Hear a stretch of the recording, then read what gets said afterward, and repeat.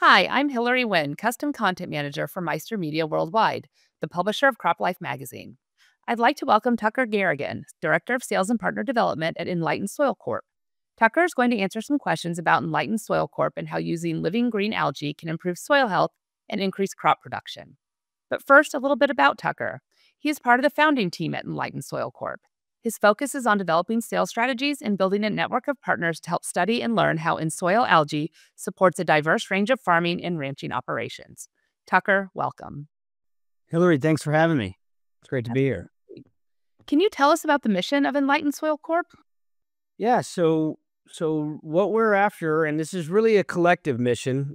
We've met a lot of really impressive people doing really cool work and pulling this rope in the same direction. So, our contribution to the collective mission is this live cell algae technology, and what we're after is educating land stewards of all kinds, with a heavy focus on ag, but also municipal land stewards and even all the way down to the homeowner, that there are opportunities to harness the power of the life in our soil to drive production and create outcomes that are better all the way around. So thinking about this in the context of agriculture, better economic outcomes on the farm are directly tied to the health of the soil. And with the live cell green algae and the ability to deliver it live, what we're uncovering is that soil health and economic outcomes are tied together in a direct correlation. They don't conflict. And so our mission is really to help the world reduce its dependency on synthetic chemical inputs for production by leveraging the power of the biology that's already in the soil. We want to build that life in the soil and protect it. And then everybody will realize better outcomes. So, talking about soil health, which is so important, how does your product EnSoil Algae work and what are the benefits to growers? Yeah, so this is really quite fascinating. If you think about in nature, Chlorella vulgaris is a species of freshwater microalgae. It's a green, it's a chlorophyte, it's a living green algae. The Latin translation is literally common green. It's found in every body of freshwater in the world, right? And so if you think about places where this has actually been studied for a long, long time, I'm talking about a couple thousand years in Chinese rice production in the Nile River Delta.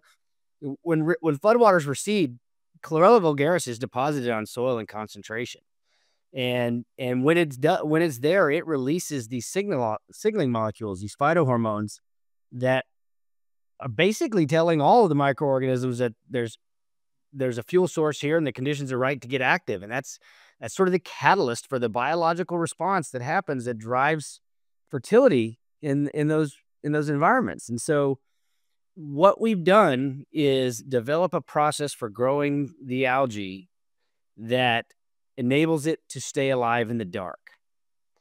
And what we can do now is bottle this and ship it from our facilities in South Carolina and Florida to anyone to create that biological response in their field. And it's remarkably consistent. I like to reference that term Chlorella vulgaris, the name common green, because our hypothesis, based on the research we did before we got into this project, was that this is going to work with the native biology everywhere in the world, right? And that's what we found to be true. So the first thing that's happening is when you apply EnSoil Algae to your soil and to your plants, is it's waking up and stimulating a tremendous amount of microbial activity. In fact, it may be as profound as any stimulation you can find anywhere, right? And so that biological activity, when you're waking up and you're growing the biodiversity of the bacterial species, the fungal species, the protozoa, archaea, nematodes, all of it, when it gets active, the natural plant processes for fertility and nutrient cycling are more efficient.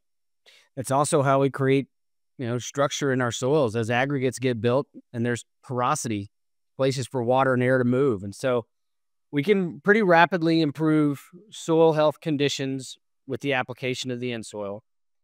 However, the EnSoil, you're feeding and growing a biological, microbial community that's going to need more carbon, right? And so roots in the ground feeding carbon to these microbes is essential.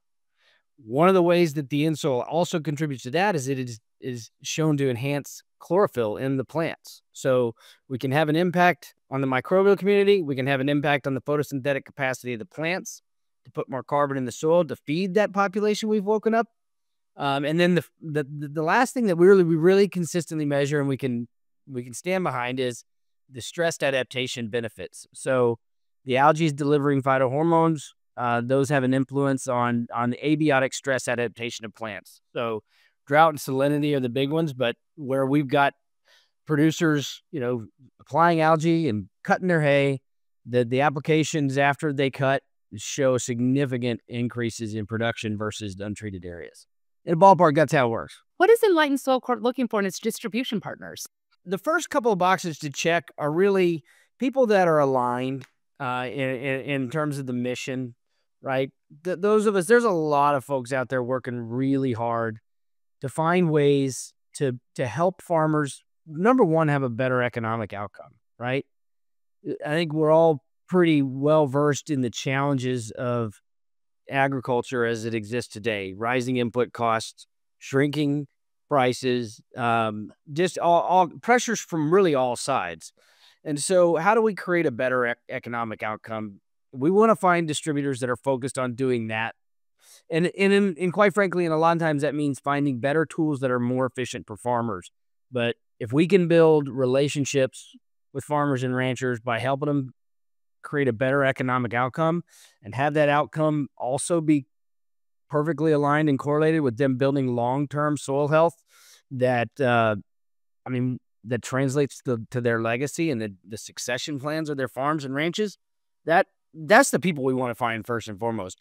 A common characteristics of the organizations that are already kind of all thinking along those lines is they're well past dipping their toe in the water in biological solutions. They recognize that there's a lot of power to be harnessed from building and protecting life in the soil. And yeah, that may mean using less chemical inputs or creating a different balance. But that mindset, I think, is something that we are really looking for in distribution partners. So the alignment of the mission, the mindset around, what's the best outcome for our farmer? Because if we can do that, we're going to have relationships that we get to do business with for a long time. Absolutely. Is there anything else our audience should know?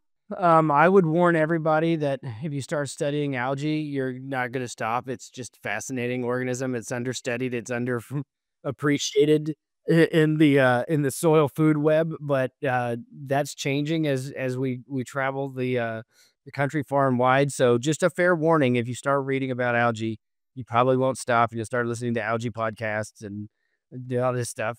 Might want to dress up like algae for the Halloween.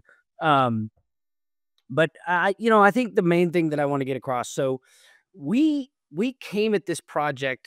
There's really a human health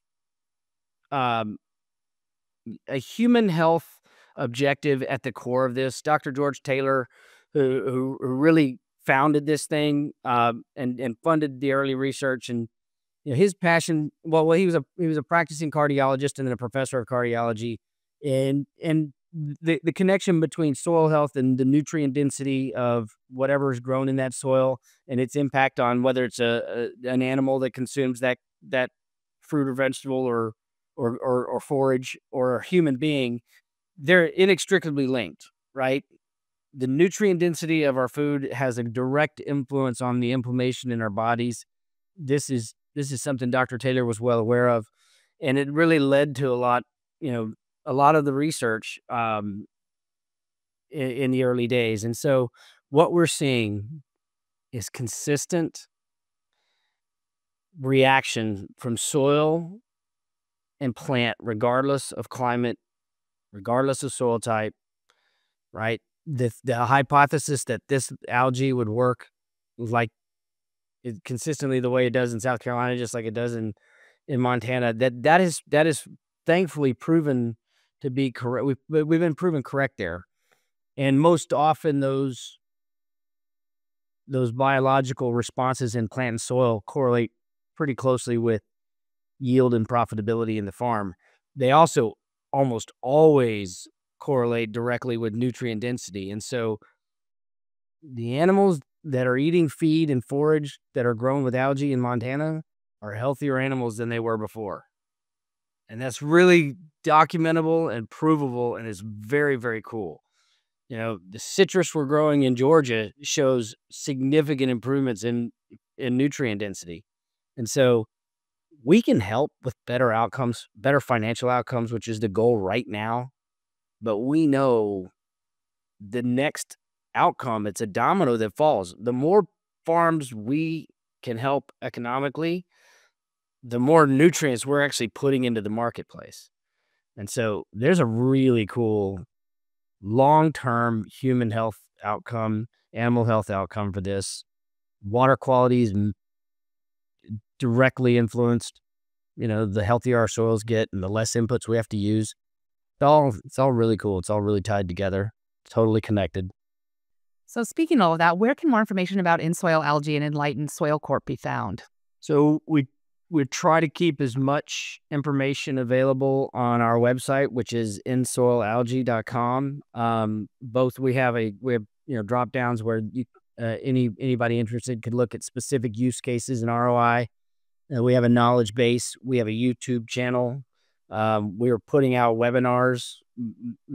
Both content we produce with the network of farmers, ranchers, soil scientists, crop advisors, and generally cool people that we meet, as well as pretty consistently getting invited to be on other people's podcasts and webinars because, algae's hip and it's it's something new. We can dive into it. Well, it's billions of years old. Like this species has literally been around since the beginning of all plant life on Earth, but we're talking about it in a new way, which is fun. Absolutely. I painted my office green because of it. That's great. Tucker, thanks again for taking the time to discuss how this hip living green algae can help growers enhance soil health and boost crop production. Yeah, thank you. And we appreciate the partnership and the efforts.